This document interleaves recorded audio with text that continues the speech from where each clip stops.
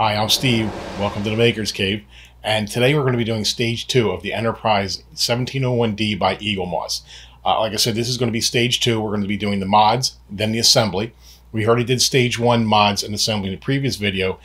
So if you haven't seen that, then check that out. And if you followed us to this video from that one, I appreciate you for hanging in there.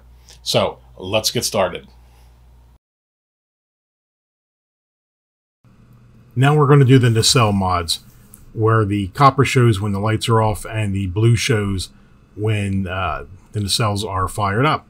First, we have to strip all the Eaglemoss blue off the plastic parts. So I got a bowl with 91% isopropyl alcohol, however you say that.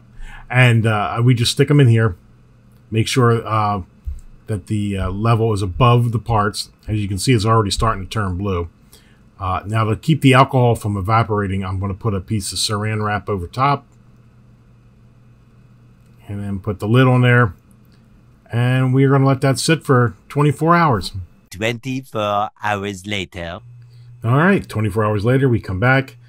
And as we can tell by the blue alcohol, all the paint has come off, leaving the parts clear. We just need to wipe it off, get any residual blue and alcohol off of those parts. And as you can see, it worked very well. Perfectly clear.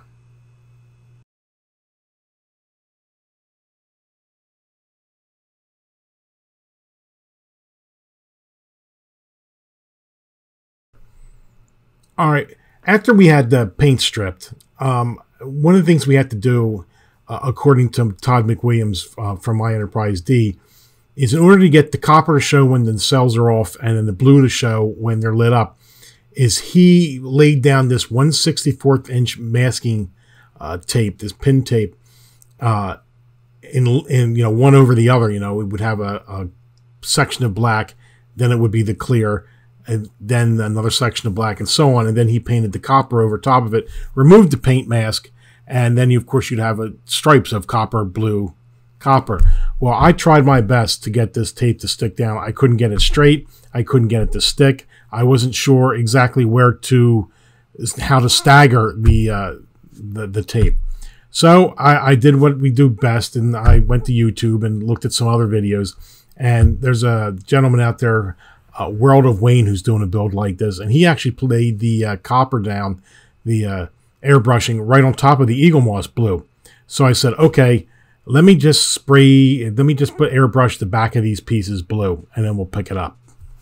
So next is painting the back of these nacelle clear parts with Tamiya Clear Blue X23. Their clear series simply allows light to shine through what you've painted. So we're kind of doing what we just took off, but according to the directions on My Enterprise D, this is how he did it. He stripped the paint, and then the Eaglemoss paint, and then he put the Tamiya's X23 Clear Blue on the back. Of course, we're using our newly acquired airbrushing skills here, and it was painless.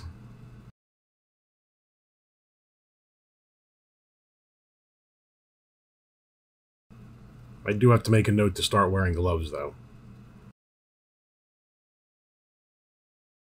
So here are the clear parts airbrushed with Tamiya's Clear Blue, and they're all dry. So we're just going to put some masking on the back of this because we're going to be painting the other side the copper color now. So I just want to put I want to make sure I don't get any copper on the back of this, so I'm going to lay down some masking on the back of each one of these parts. So now we're ready to airbrush the copper on the outside of these nacelle parts. We're using Tamiya XF6 copper. And we want to use enough copper on the outside of this to make it look copper, but we don't want too thick of a layer because when the nacelles turn on, we want the blue to shine through the copper like it does in the production model. I finally remembered to put gloves on while I was airbrushing, so my hands don't turn whatever color I'm using. So we're going to load the airbrush up with our copper using a 2-to-1 ratio, which is 10 drops of the 91% alcohol and 20 drops of the copper. That should get us through this, painting all three of these pieces. Make sure you mix it thoroughly. and add the alcohol first, then the paint. Well, as I've said before, devil hates a coward, so let's go to it.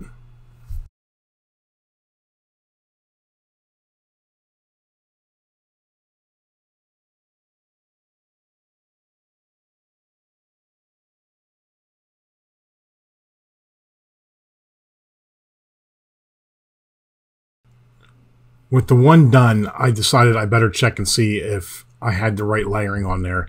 And this light is super bright. It's way more powerful than what will be in the model.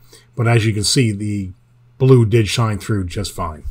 Now we'll airbrush the second of the two long pieces. And now we'll airbrush the third and final piece, which is the rear portion of the cell, the curved piece.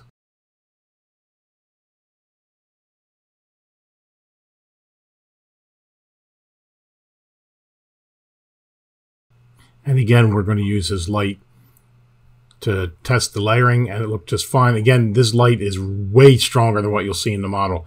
But as you can see, as it goes underneath, the blue does come right through. And I can always add blue LEDs in the back of this too, and replace the clear ones that come in the kit with blue ones. That'll increase the blueness of the light too. Here's what all three pieces look like finished with the copper. I think it looks really sharp. You may notice some blue there, but I'm not concerned about that because that's going to be covered up by the rest of the model as they fit into their resting place. One important thing we did learn from this mod is you don't have to strip off the blue paint to make this mod work. You can just lay down the copper with an airbrush on top of the Eaglemoss blue. Now, unfortunately, I'm going to have to repeat the process I did here when the other nacelle comes in so they match. So that means I'm going to have to go through the process of stripping that blue paint off, repainting the back, the Tamiya clear blue, and then laying down the copper on the other side. But so far, I'm really impressed with this model. I like how it's turning out. So now we're going to turn our attention toward the Bussard EM field projector. The Eaglemoss model has this lighting up in an amber color. The problem is the production model and any of the show models, it doesn't light up. It's a static yellow color. So we're going to paint this a flat black to block out any light from coming through. And then we're going to airbrush it with a Tamiya flat yellow, which is very close to what you see in the production model and the TV shows.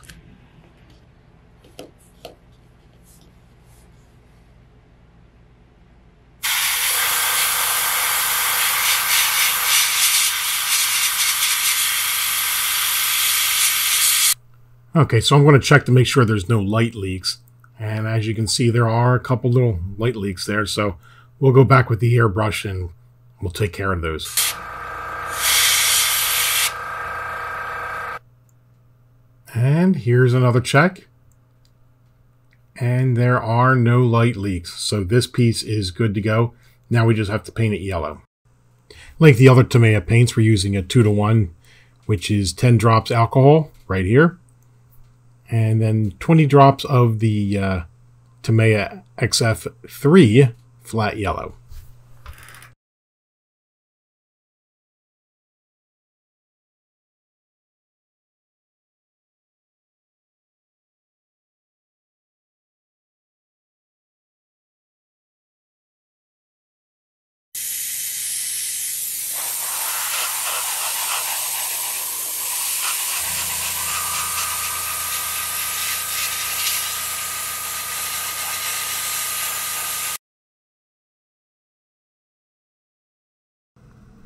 And here is the projector, all painted yellow and ready to put into our model. Now we're going to strip out the color on the formation light so it's clear, and that's going to be the quickest and easiest mod on the nacelle. Here's the formation light. It's blue, as we talked about before. We want that to be clear because that's how it is in the production model. So I'm going to use one of our cosmetic cases that we use to keep the screws in. I've got that filled with 91% rubbing alcohol. We're going to put this in here and let it sit for a couple hours and see what happens. Remember, when you put the alcohol in, it has to cover the top of the formation light. It's got to be completely submerged. 2 hours later. Okay, so we came back and we're going to open it up, and as you can see already, most of the paint has come right off of it. Actually, all the paint has come off of it. I'm surprised the alcohol is not blue, but maybe that's because I had so much alcohol in there it diluted down the paint. I'm surprised how well this worked. Dry it off. And there you go, completely clear, just like it should be. Now, to keep the light from looking so bright, and actually to diffuse the light a little bit better, I'm just taking 4000 grit sandpaper here, and I'm just lightly buffing the top that's going to be showing through the hole, and that's going to diffuse the light. If you take a close look, you can see how that's just buffed over on the top there, so that'll make a nice soft light. Well, that concludes all the mods for the nacelle.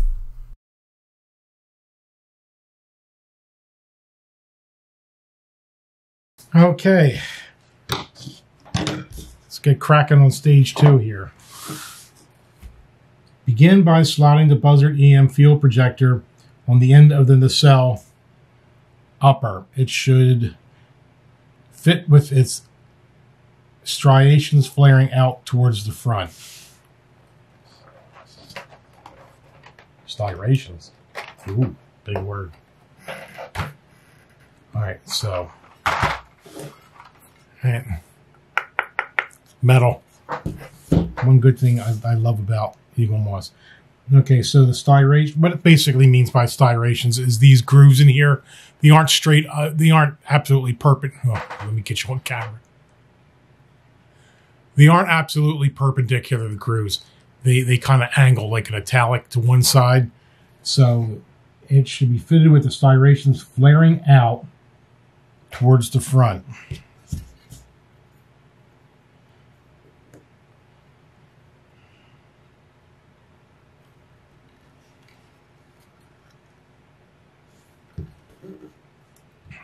Okay, that's in place. Next, at the other end of the nacelle, push the formation light into the notch from the inside out. The part will only fit one way. Okay, so if you watched, again, the mod video, here's the formation light. It was originally blue. We stripped the blue off of it, and we also, using 4000 grit sandpaper, we buffed the tip so the light wouldn't be so glaring. It'd be a nice diffused lighting. Because in the production model, this is clear. There's a flat edge along the base of the plastic for the formation light, so it only goes into this hole one way. And we got it in there. Finally, nest the Buzzard EM field projector inside the Buzzard field projector. This part will be securely fixed in the next step. Oh, the reflector. I see what it's saying. I'm sorry. So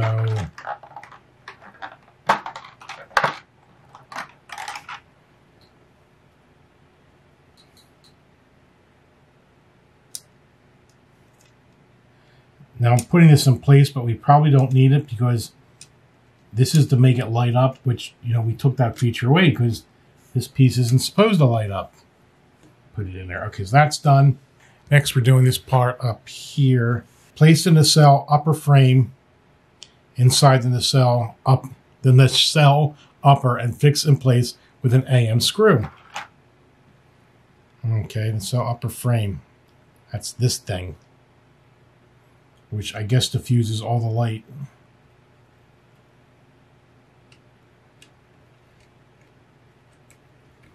Okay, fit it in there. And now I need a boatload of AM screws. When I started out with the DeLorean, which was the first one of Eaglemoss's models I did, and we're still doing, we've got to get back to that. I started the first few stages without using any oil. And then I started to use oil on the recommendation of some of the other sites, and what a world of difference. Setup board, I'll say it again, you got to get yourself some oil to drive these screws into the metal. I haven't stripped the screw. since I started using it.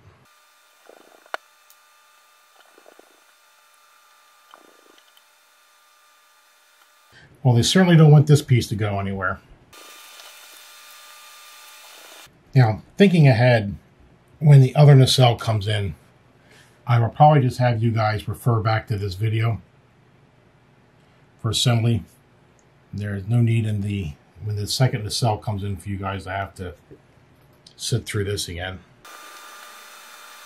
So in the comments below, I'm curious how many people are subscribed to the Batmobile and are really waiting for that. I got notice that the Batmobile wouldn't be out till early 2022, and you know, I was really bummed over that.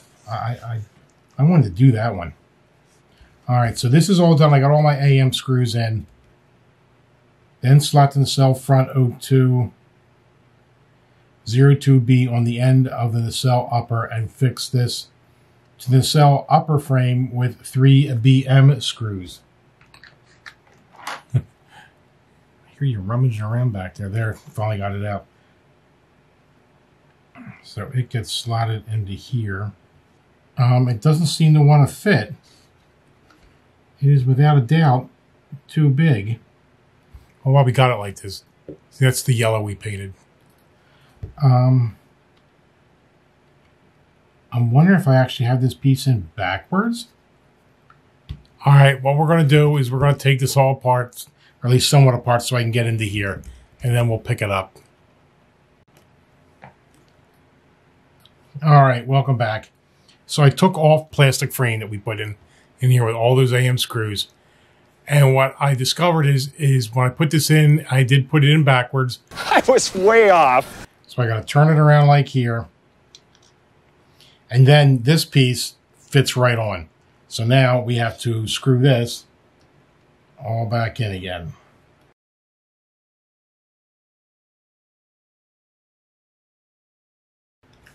Okay, so now we're back to putting this thing on. And this time,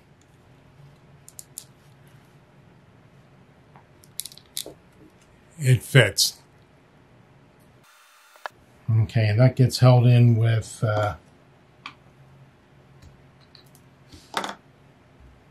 BM screws.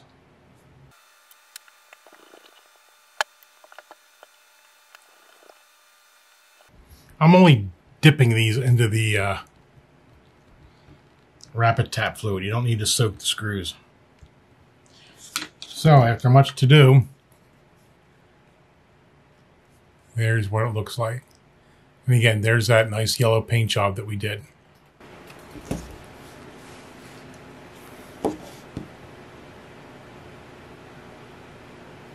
Okay, there's a little note right here.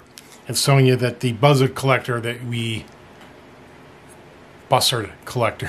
get. Buzzard collector. It's pretty funny. Buzzard collector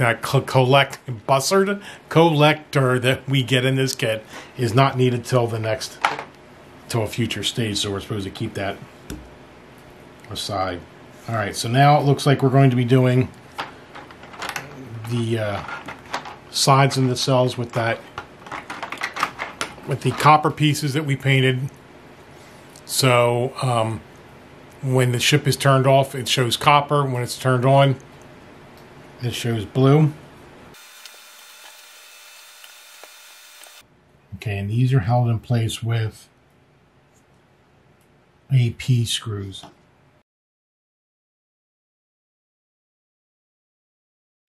You know what else I'm curious about? If you want to leave in the comments below, I'd really appreciate it. Is how many people, you get 4 issues per month. I'm curious how many people actually call Eaglemoss and double that or triple that. With the Eleanor, I'm getting 2 a month. Or 8. I'm so busy talking to you, I dropped the screw. So instead of getting 4 issues a month, I'm going to be getting 8. Because I want to get that one over with. I want to be careful when I put these in that we don't scratch our paint job. Let's see, what else do I want to know from you guys? Well, obviously, if you like the videos. Would you like a live stream? Some people say, why don't I do a live stream? Which if you knew me, could be very entertaining because I add a lot of, I'm trying to figure out how to describe it, angry responses when things don't go right. Basically a sailor putting together a model. So yeah, if you'd like to see a live stream of one of these, let me know. And what I'll do is I won't live stream the mods because it takes a while. I'll just live stream the assembly. That way you can see real time really what's going on, because even this one, as I'm talking, there is going to be some editing done so you don't get all the fun from start to finish. Okay, so it's sharp looking, isn't it? With that copper, that's really nice. All right, and next we do the rear piece. One of the things I was worried about, I was really worried. I don't know why Eaglemoss didn't make this one big continuous U. I'm sure for simplicity, that's why they did it. I was a little concerned about where the two ends meet. See, there's that break there. It's not supposed to be there. That's one of my concerns, but I really don't know what to do about that. I'm sure, you know, with enough modifications, you can get rid of that, but I'm not up for that. I think when you have a model that's, you know, 28 inches long, I think you're going to not worry about that break. Okay, so there it is.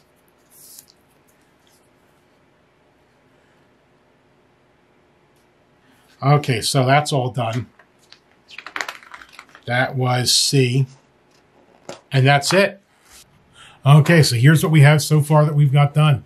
We've got one half of a nacelle. Still going to do the bottom part. Here's the formation light. We got in there all clear because we did the mod on that. Here are the sides on the nacelle with the copper, which I think looks really sharp. I'm really glad I went through the trouble of painting them. Because, you know, I'm probably going to have this model off more than I am on, so that's going to give it really some detail. It's 11 o'clock at night here, so I'm getting a little tongue-tied. And the yellow buzzard, what is wrong with me? Buzzard collector, the band here, painting that yellow was really, I like that. That added some flair to it too. So that brings us to the end of the video for the mods and assembly of the Eaglemoss 1701D Enterprise. All the links will be below for any of the supplies and tools that I used during making the mods and the assembly process. I had a lot of fun doing this second stage and can't wait for the next stages to arrive. And as a matter of fact, they did arrive just yesterday, stages 3, 4, 5, and 6. So those videos will be coming out pretty soon. If you found this video helpful, be sure to hit the like button. And if you want to see more of our videos, hit the subscribe button. And if you want to be notified when those videos come out, be sure to hit the bell. So until next time, I'm Steve, and thanks for stopping by the Maker's Cave.